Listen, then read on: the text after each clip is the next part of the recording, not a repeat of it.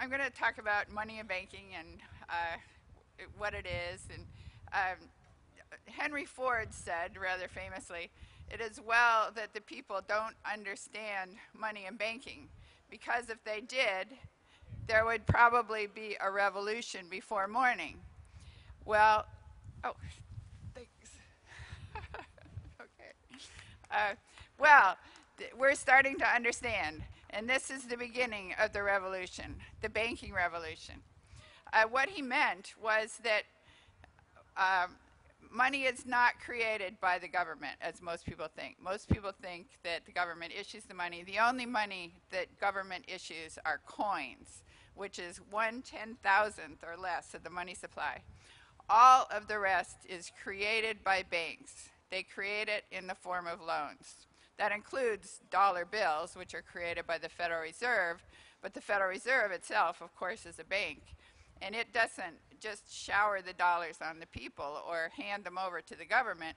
It lends them into the system. So all money comes into the system, except for coins, as a debt. And it comes as a debt bearing interest. So the interest is the problem.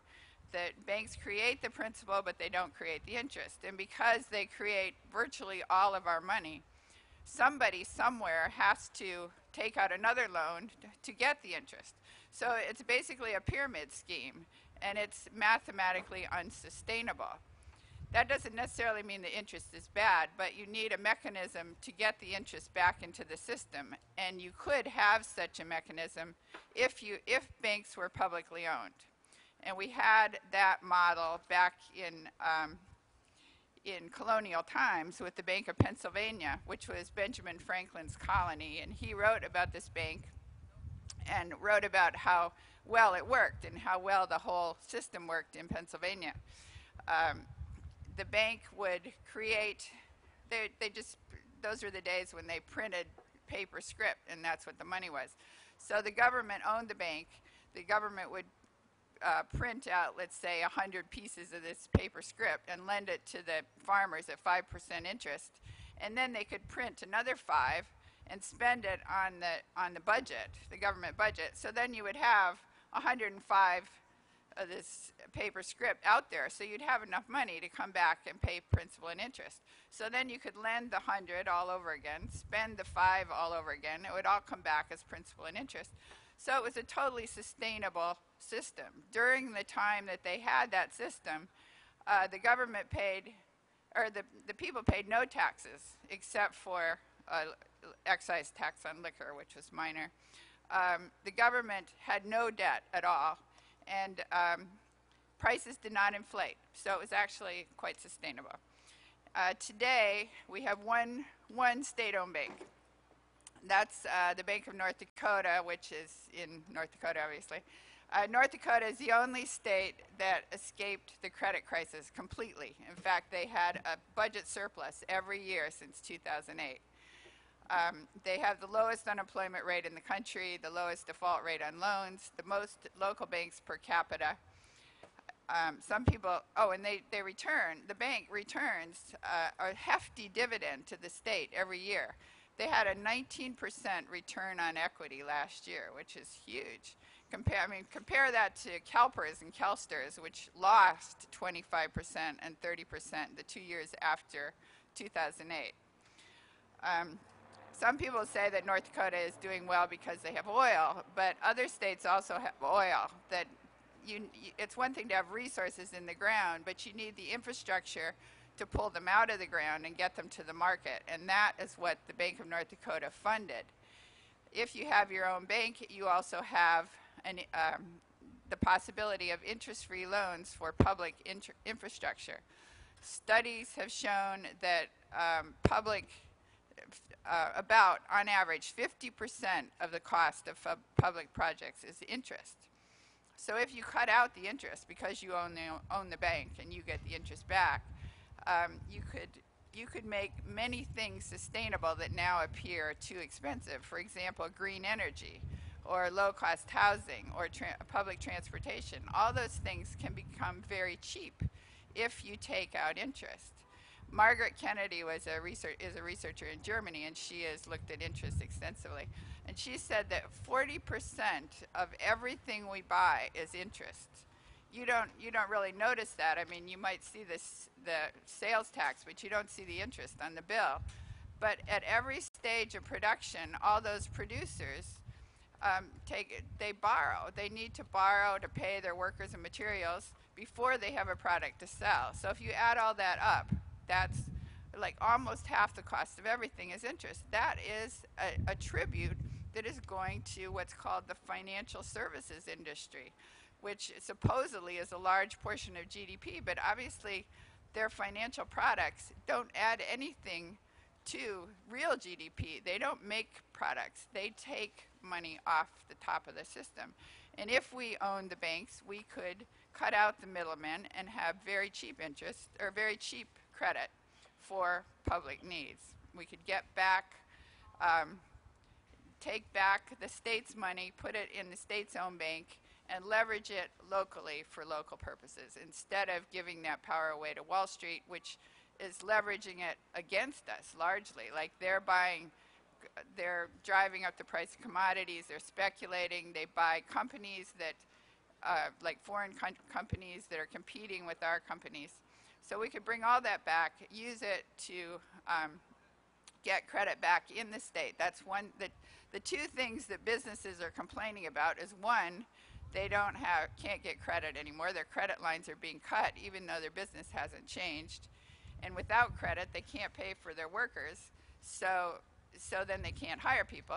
And the other thing is they don't have customers. Well, that means you need more demand. So we're short of money in the system right now.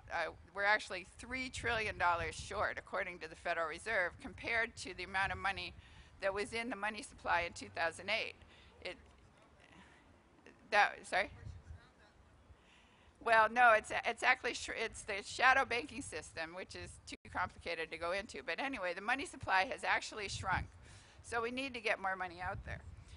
What the Federal Reserve, only the Federal Reserve has the power to just create money on their books, and so they could rescue the students, for example. This whole idea of a student debt jubilee, that is quite possible. There is $1 trillion in student debt out there now. It's the next debt crisis. And it's just like the subprime loans. Students can't get jobs. If they can't get jobs, they can't pay back their loans. So these debts are going to go into default, and a lot of them have already gone into default. So what the Fed could do about it, for quantitative easing one, what the Fed did was to print up, basically, or create on their books $1.3 trillion and buy up the toxic assets off the books of the banks. And this was supposedly to free up credit, although it didn't work very well.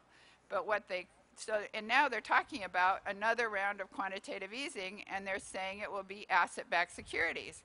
Well, student debt is bundled up into securities and sold off to investors. They are asset-backed securities. So what the Fed could do, if it wanted to, is to buy up $1 trillion in asset-backed securities, and use that money. They could buy up the student debt, $1 trillion in student debt, and just rip it up if they wanted to. Or more likely, I think what they would probably do is buy up the debt, and they could refinance it interest-free. That would cut the cost in half. It would make tuition once again affordable or free. It should be free, actually. So that's one way that we could have a real student debt jubilee, and I think Occupy Wall Street, even though I know you don't want to have specific demands, I think that's one thing that should be brought up, that the Fed has the power, only the Fed has the power to give a debt jubilee, and this would actually be a very stimulative thing for the economy.